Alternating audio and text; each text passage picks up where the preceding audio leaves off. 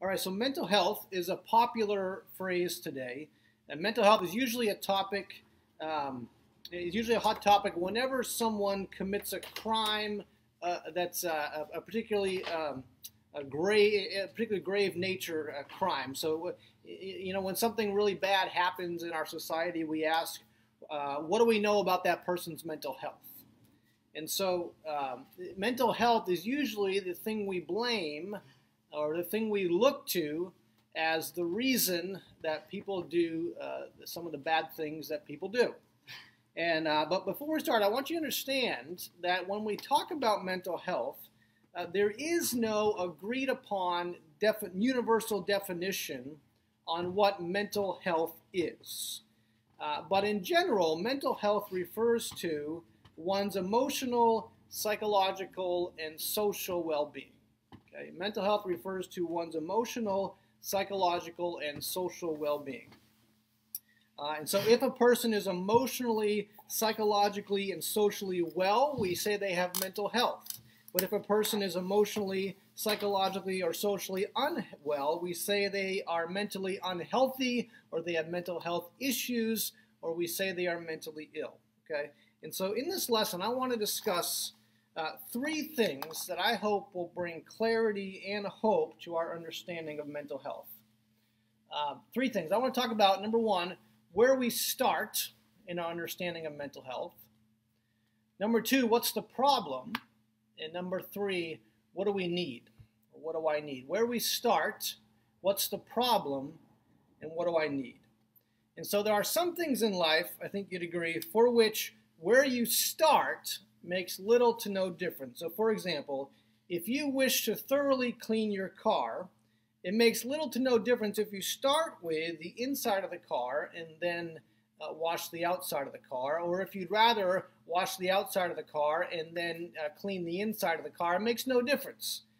In a similar way, if you have a to-do list at work on Monday morning that you know you need to get done on Monday, you may prioritize that list in terms of most important to least important, but in general, as long as you get all the items on the list done on Monday, then it doesn't necessarily matter where you start on your to-do list. So there are some things in life for which where you start makes no difference. But then there are other things in which where you start makes all the difference in the world. And so I remember a friend telling me the story of the time they were traveling and they stopped at a small hotel to sleep for the night.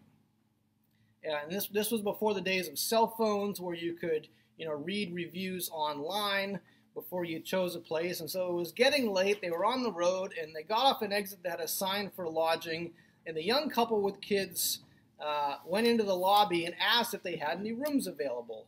And an Indian man enthusiastically said yes, they did. But because they had had some previously bad motel experiences, the wife asked the hotel manager if they could see one of the rooms first.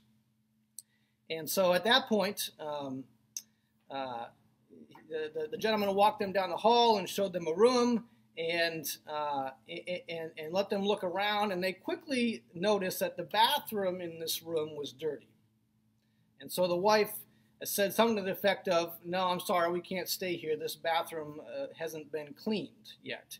And at that point, the Indian gentleman, in wanting to remedy the situation and persuade the young couple to stay, grabbed a white cloth and a bottle of cleaning spray, cleaned the toilet right in front of them, and then, with the same cloth in hand, began to clean the sink. Now, give this guy an A for effort, but the fact is, if you're going to clean a bathroom, it's okay to start with the sink and then use the same cloth to clean the toilet, but not the other way around, okay? In a situation like that, it makes a big difference where you start, okay? Well, so when it comes to our understanding of mental health today, I believe that it makes all the difference in the world where we start. And I believe the mental health field today, by and large, is starting in the wrong place. In fact, I think it's accurate to say the mental health field starts with the toilet first, and then with the same cloth cleans the sink, and anyone who's anyone knows that true health is not reachable that way. Okay, and so the evidence, I think, that we are starting in the wrong place is in observing what happens when someone commits a very serious crime. So whenever there's a mass shooting of some sort, or whenever there is suicide, or whenever a drug addict continues to do drugs, even though he's clearly destroying his life and the lives of those he loves, whenever these things happen, the place we start in an effort to make sense of the tragedy is looking for an untreated mental illness. And because we do this, it sheds light on one thing modern people seem to believe regarding mental health. Okay? Modern people believe that the cause of bad behavior in people is physiological in nature. Modern people believe that if someone does something real tragic, the cause of their actions must be on their broken biology or their messed up physiology, because why else would someone do something so wrong? They must be mentally ill, or they must be mentally handicapped. And the reason we start here, folks, is because we no longer have a worldview that helps us make sense of tragedy any other way. The fact is, unless we can point to a person's broken biology as the reason for a person's bad behavior, we don't have any other way to understand their behavior. And because we start here, folks, true mental health is not reachable. Starting here is like cleaning the toilet first and then cleaning the sink with the same rag. Health is not reachable that way. And so here's how I want you to conceptualize it, right?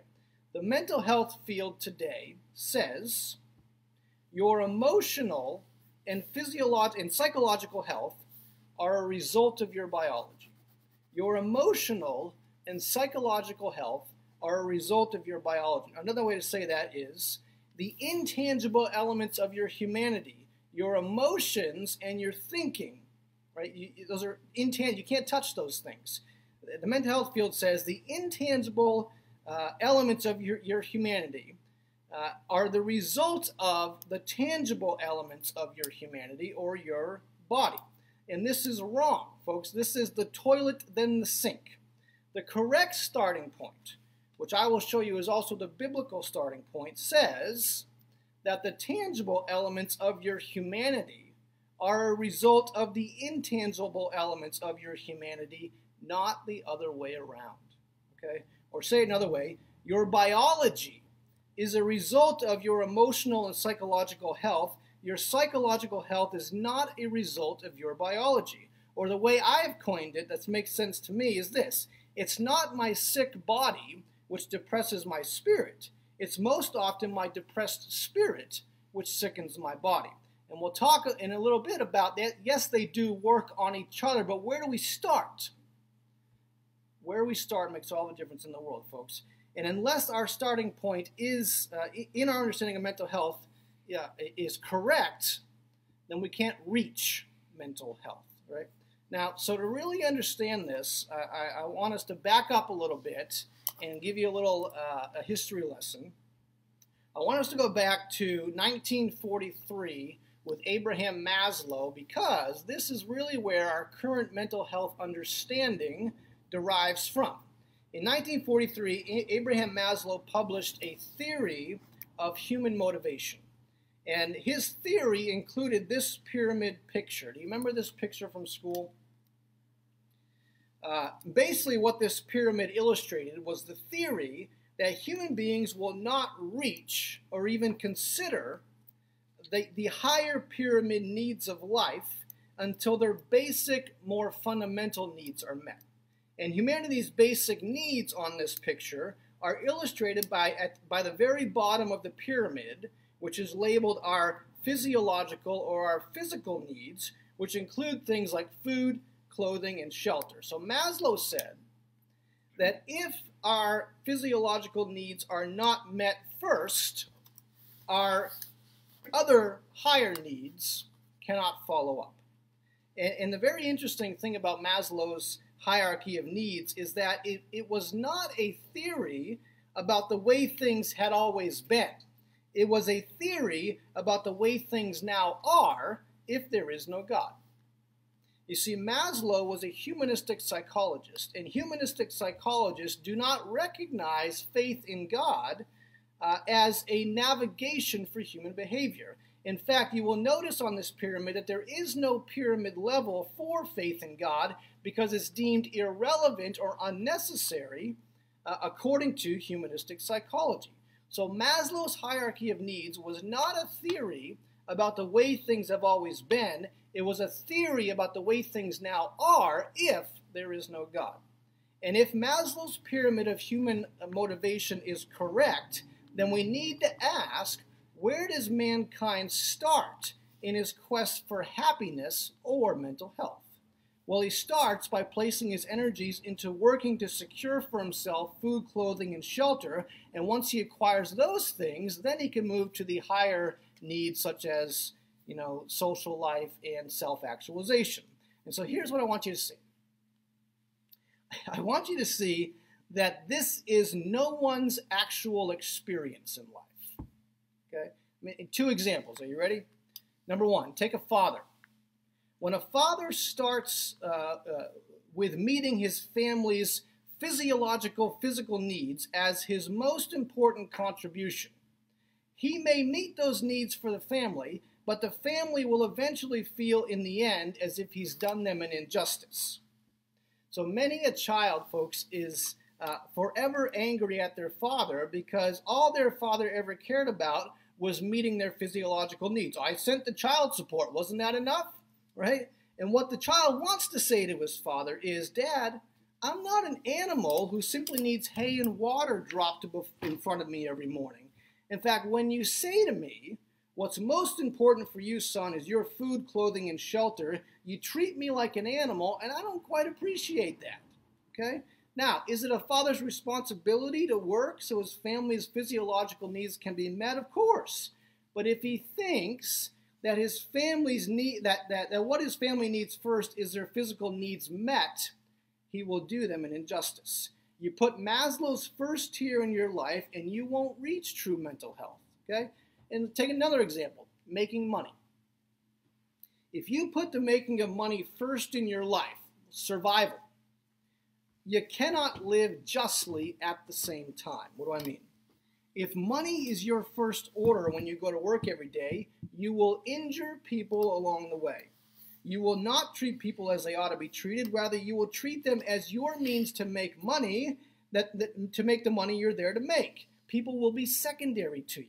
Now, should you receive money from the work you do? Of course. But it better not be your first order. You might as well clean the toilet first. Okay, it's backwards. And folks, millennials today, if there's any millennials listening, millennials rightly get angry at an education system whose only purpose seems to be to prepare them to make money. Millennials today want the higher tiers of Maslow's pyramid first. That's where they want to start. They don't want to waste time providing for their physiological needs. Millennials are daring enough to believe that if they reach for the higher tiers of humanity's existence first, their physical needs will follow. I counseled once with a millennial who said that he would feel like a failure in life if he gave up all of his artistic talent just to work a job that paid the bills.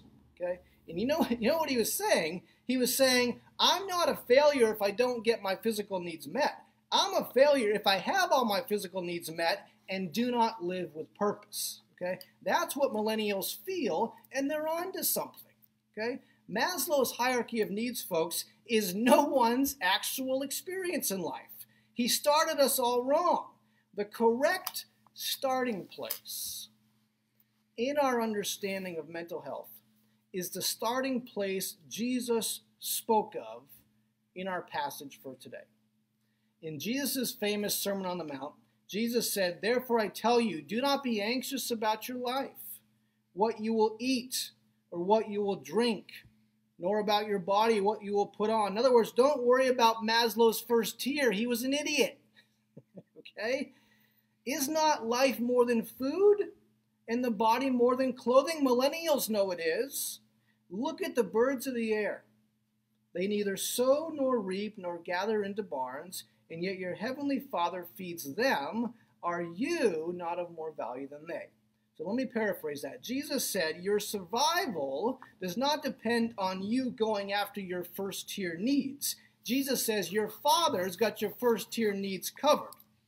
And then here's the pivot point. Here's where Maslow's pyramid gets turned upside down, and we see Jesus' pyramid. Verse 33, Jesus said, but seek first the kingdom of God and his righteousness, and all these things will be added to you. Did you hear what Jesus said is humanity's first need, the one that you must start with if you are to reach mental health? Your most basic need is to run after God's kingdom and God's righteousness, which is another way of saying your most basic need is spiritual, not physical. And if you're a millennial today, you already knew this in your heart, even if you didn't have the words for it. Okay? Folks, our current mental health starting place is derived from Maslow's backwards hierarchy of needs, and therefore it's broken.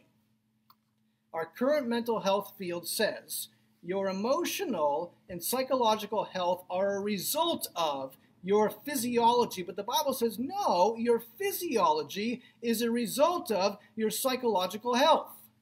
Okay? And the vast majority of people today do not have mental health problems because their bodies have broken down. Instead, their bodies have broken down because they have mental health problems, folks. And counselors and therapists who treat their clients' depression, for example, as a problem with their biology, with their first tier need, will be very little help to their clients. Why? Because they have started looking for answers in the wrong spot. Now, does this mean that our biology does not impact our thinking and our feeling? Of course not. Our biology does impact our thinking and our feeling, but it does so secondarily, not primarily. Our biology, in a sense, reacts back on our mental health, but only after our mental health has acted on our biology. So this, folks, is where we start, or where we must start in our understanding of mental health, or we'll never reach mental health. Okay? The second thing I want us to discuss is what's the problem? What's the problem? Well, if we start from the biblical starting point, we find that the problem of mental health is something very different than if we started with Maslow's starting point. Okay? If we start with Maslow, then we look for the problem in a chemical imbalance of some sort. And if the problem is a chemical imbalance, then the obvious solution is medicinal. Okay?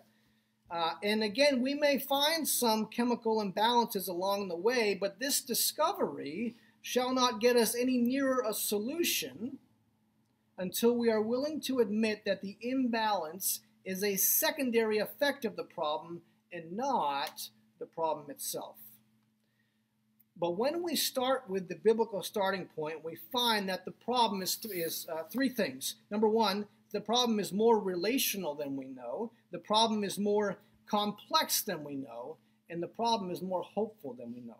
Okay? So let's talk about the more relational than we know. One of the theories of counseling that has a lot of validity today and that I have gained a lot from is what's called family systems therapy. And family systems therapy basically says that we are all a part of a family system, and in a family system, what one person does or does not do affects everyone else in that system positively or negatively. Therefore, if you want to understand why a person does what he does or thinks what he thinks, you must seek to understand the family system that he came out of. And that's rather obvious to us. Okay? We all sort of know that family systems greatly impact our emotional and psychological well-being. But the biblical worldview says that we're actually more relational than we even know. The Bible says relationships are core to who we are. The Bible says relationships are not the frosting on the cake of your existence. The Bible says relationships are more like the cake itself. And this is another reason why Maslow was wrong. Maslow said that what's core for humanity is our needs for survival, and relationships come later. But the Bible says, no, what's core is relationships, and there is no survival without them. Okay? And so this is why solitary confinement is so punishing to a person, and why only the worst of the worst criminal offenders spend life behind bars in solitary confinement. Okay? The Bible says, folks, that we are more relational than we even know. In fact, the Bible says we were made for relationships. What do I mean? Well, in Genesis chapter 1, God said, let us make man in our image and according to our likeness. And the our image here refers to what the Bible describes as the triune God, right? God the Father, God the Son, and God the Holy Spirit. You probably heard that phrase before. St. Patrick described it as the three-leaf clover. It's one clover and three leaves. Okay? The Bible says that, that God is one, but he manifests himself in three persons, and those three persons are distinct from one another, but perfectly one with one another at the same time, and that's probably the greatest mystery of all the world, how that's possible. So, let me ask this. If God has always existed in perfect relationship with himself for all of eternity, Father, Son, Holy Spirit, what does it mean when that same God creates us in his image? Well, first and foremost, it means he created us inherently relational too. He makes us like himself. God exists in perfect relationship. Therefore, because we are made in his image, we exist for relationship too. And this makes sense of why relationships mean so much to you. This makes sense of why death is so hard for you to deal with. You feel like relationships should continue on forever. Why? Because that's why you were made. You were made for relationship by a God who is himself relational. And so the fact that God the Father, God the Son, and God the Holy Spirit are inherently relational makes sense of the fact that you know you're wired that way too. Okay? But building on this, God does not just make us with a need for relationship. God makes us with a need for a particular kind of relationship. God the Father, God the Son, and God the Holy Spirit have existed for all of eternity in a perfect love relationship with themselves. And that sounds weird, but hear me out. Okay? God the Father, Son, and Holy Spirit have existed for all of eternity in a perfect love relationship with themselves. Therefore, when this God makes us in his image, what sort of relationship do you imagine he created us to need and desire? Loving relationships. And so if we were created for loving relationships, then what do you imagine happens to us when we either have no relationships, solitary confinement, or when we have relationships, but those relationships are so broken and so bruised that they can hardly be called loving relationships? What happens? Well, here's at least one thing that happens. Mental illness.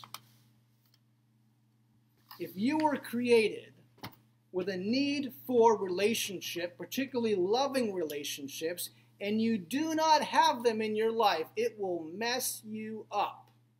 Okay? And you know this.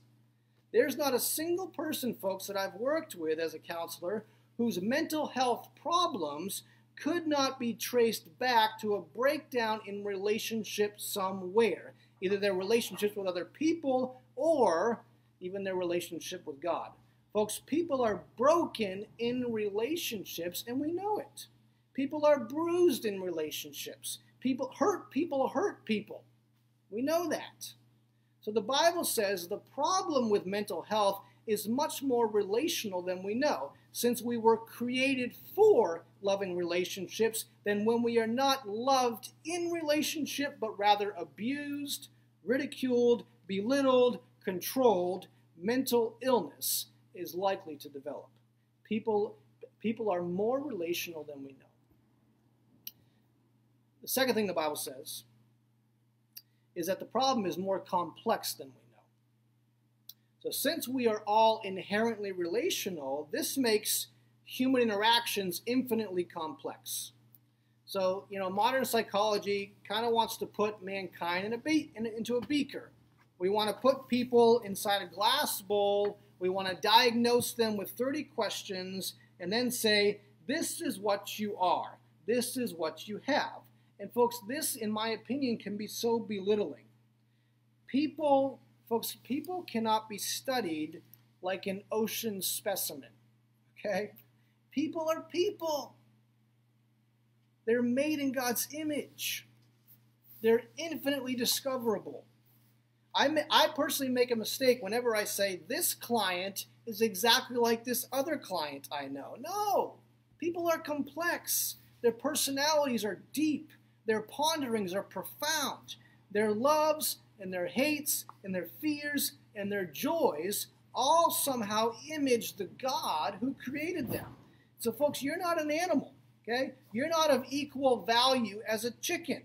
You were made in God's image. And for this reason, a man and a woman, when they come together in marriage, can expect to discover each other more and more until the day they die. Why? Because God has made each of them infinitely complex and infinitely beautiful.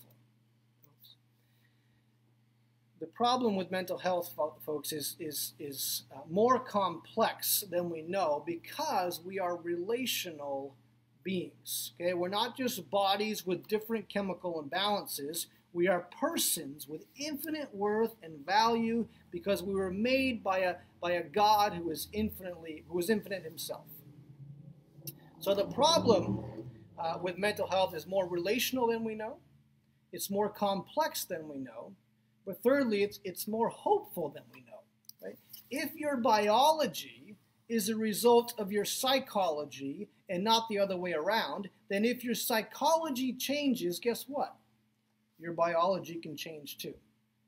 If you became mentally broken in relationships, it's perfectly logical to believe that you can become mentally whole through new healing relationships too. And I've seen it happen. Folks, this is more hopeful than you know. Because we're led to believe today that we're stuck with our mental illness. It's a life sentence. And you know what? If we factor God out of the equation like Maslow did, okay, maybe it is. But if God is a part of the equation, folks, there is always hope. Now, perhaps God may never completely free you from your battle against major depressive disorder, but don't you dare rule it out. Folks, the biblical perspective is that we do not have to be slaves to our body. In fact, what we'll talk about next week on Easter is how that God broke through the slavery of our body and overcame it for us. Okay? If you're a Christian today, you can know that you will not always be confined to a broken body because Jesus Christ died to give you a resurrected body one day. There's always hope. So what's the problem with mental health? Well, it's more relational than you know, it's more complex than you know, and it's more hopeful than you know if we start with the starting point that Jesus Christ preached. So there we are. What's the problem? Where we start. And then the third thing I want to talk about today is what do I need? What do we need? And I want to talk about what do I need by leaving us with 4 practicals, which I believe every person needs to become or to be mentally healthy. Now, there is no magic pill, of course, that magically makes a mentally unhealthy person suddenly healthy again. People are more complex than that. But I want to talk about 4 things that I believe every person needs in their lives if they are going to be mentally healthy. And the first one is a release of bitterness towards self or others. A release of bitterness towards self or others. Some people, folks, live with bitterness for themselves or others. Some people, like we said last week, cannot forgive themselves for the things they've done wrong. They hate themselves, and this causes many, many mental health problems today. Folks, God did not create you to live with that bitterness. And I really want to encourage you that if this is you, I really want to encourage you to go back and listen to my message on depression last week. Okay?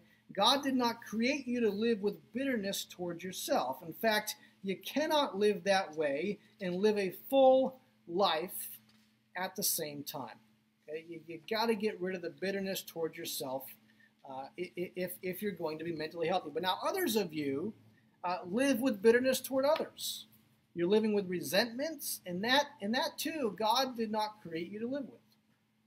Both of these things, folks, bitterness towards self and bitterness toward others, leads to mental health problems, okay? You need to release that bitterness, and you probably need help doing so, or else you would have done it by now, okay? So that's the first thing. We all need to release the bitterness we have toward ourselves or toward others. The second thing is, and I talked about this a little bit in the past two lessons, we all need disciplines in our life to foster our relationship with God. We need daily disciplines if God made us for relationship, we need disciplines to help us foster that relationship. And so the top three disciplines, I think, for every Christian are these. Number one, out loud prayer.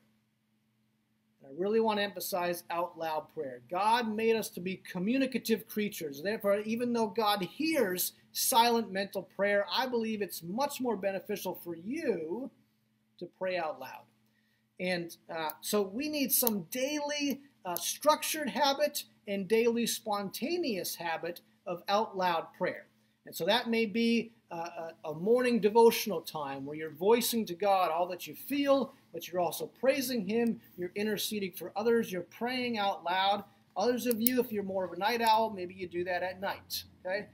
Structured times, but also spontaneous times where you pray throughout the day. God made us to be relational. Prayer is one way that we can be relational all the time. The second discipline I think is necessary for every Christian is daily Bible reading. Daily Bible reading. Now, you're not concerned about how much you read. You're concerned about getting the Word of God into your brain because, again, like we talked about last week, what you think about affects how you feel, which affects how you behave, and therefore it's very important that you think about the right things. Some daily habit of Scripture reading where you are imbibing God's Word and letting Him speak to you. Think of it this way. Prayer is where you talk to God.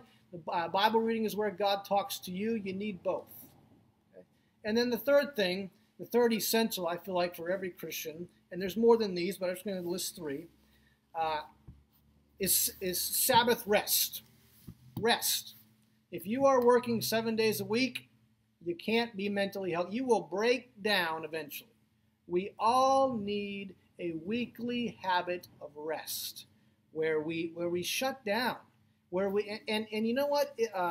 We need to do this because if we don't shut down, we're deceived into thinking that the world can't survive without us. God, I can't stop working because everything will fall apart. And God says, whoa, whoa, whoa. You don't hold the world together. I do. Take a break. We need a weekly habit of rest in our lives or we'll go insane. You need it. So disciplines, daily disciplines to foster your own mental health. Out loud prayer, Bible reading, rest. Need those things. The third thing I want to leave us with is we need an eternal vantage point. An eternal vantage point, okay? Some of you deal with chronic anxiety and depression. And so if this is you, some days are victorious and other days or even other weeks are not victorious. But the truth is that life is difficult for all of us, even if you don't chronically struggle with one of those two things. And so in order for the difficulty of life not to break us, we need to be building an eternal vantage point. We need to be viscerally aware of the fact that as a Christian, this world is not our home. This body is broken now, but one day it will not be. This body malfunctions now, but one day it won't be so. We need an eternal vantage point that allows us to take our present pain and not lose sight of the abundant life Jesus promised to deliver on. So often, folks, we are afraid of pain. Every instance of pain, we instantly want to take it away. But we need to be developing an eternal vantage point where pain is expected. This life is just hard, and it's always going to be that way. But if we know that in the end this life is hard, but it's not forever, that God is leading us to a place where there'll be pain no more, we can endure that pain without going mentally haywire, so to speak.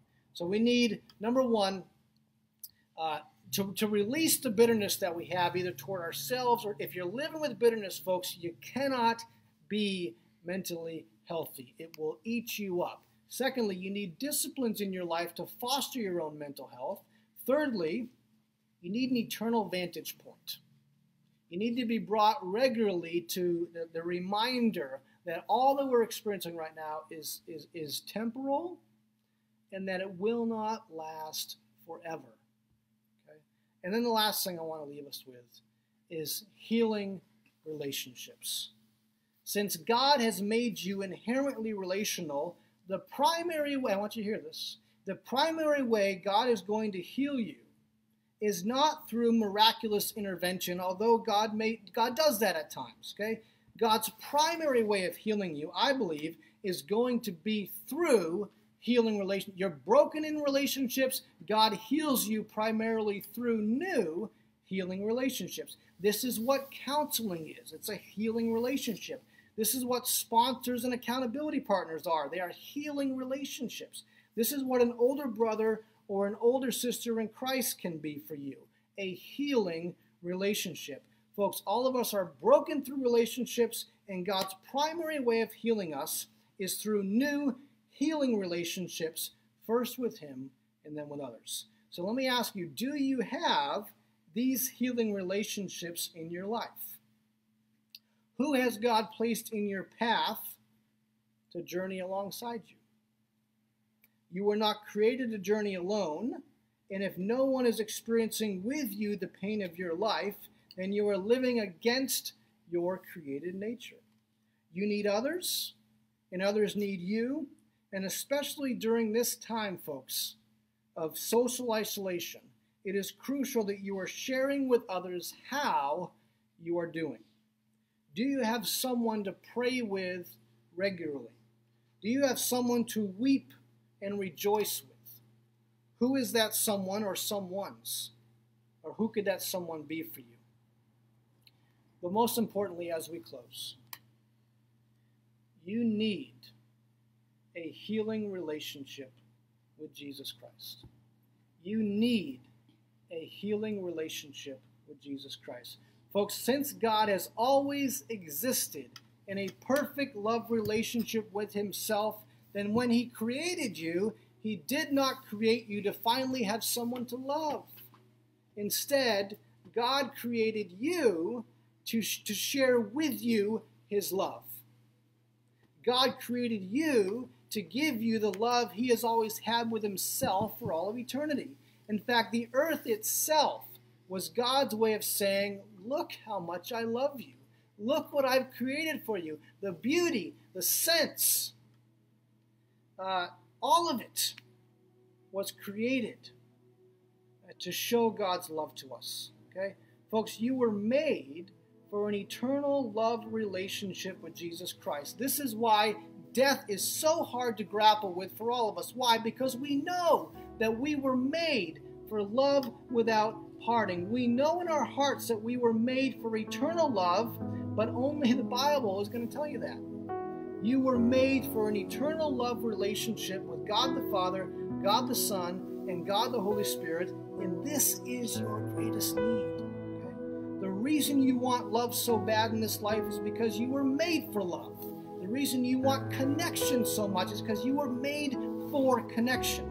The reason you want a spouse and children and grandkids and family is because you were made for those things. But all of those things, folks, are provided to you by Jesus Christ. And so first and foremost, you need Him. You were made for Him. You were made because of Him. You were made to worship Him. You were not made to live without Him. You were made to live in Him. If you do not have Him, folks, you do not have all you were created to live with. And so as we prepare to surround communion together, let me ask you, do you have Jesus Christ? Do you have Jesus Christ? Do you believe in Him? Do you believe you were made for Him? Have you confessed your need for Him? Have you gotten on your knees and cried out to the God who made you for love, who made you to receive His love and to live in His? Have you done that? Have you repented of turning to other things that are such a lesser expression of love than Jesus? Have you repented? Have you invited Him to rule your life? And have you let go of the rule of your life? And have you been baptized? As we prepare to surround communion, do you have Jesus Christ? We're going to take communion together right now. I hope that you received the communication earlier in the week that we would be doing this. You simply need the unleavened bread and some grape juice. And as we do every week, we're going to read our communion scripture together. And then you will hear the music play. And I invite you as a family to take the emblems, bread first, and then drink. And when the song finishes, Carl and I will be back on stage. So if you would, please read this communion scripture with me as it appears on your screen. Or, apparently it's not on the screen. I'm going to read it for us, and then as the music plays, please take the emblems. 1 Corinthians 11, 23 through 26. For I received from the Lord what I also passed on to you. The Lord Jesus, on the night He was betrayed, took bread, and when He had given thanks, He broke it and said, "This is my body, which is for you. Do this in remembrance of me." In the same way, after supper, He took the cup, saying, "This cup is the new covenant in my blood. Do this whenever you drink it, in remembrance of me. For whenever you eat this bread and drink this cup, you proclaim the Lord's death until He comes." Let's commune together.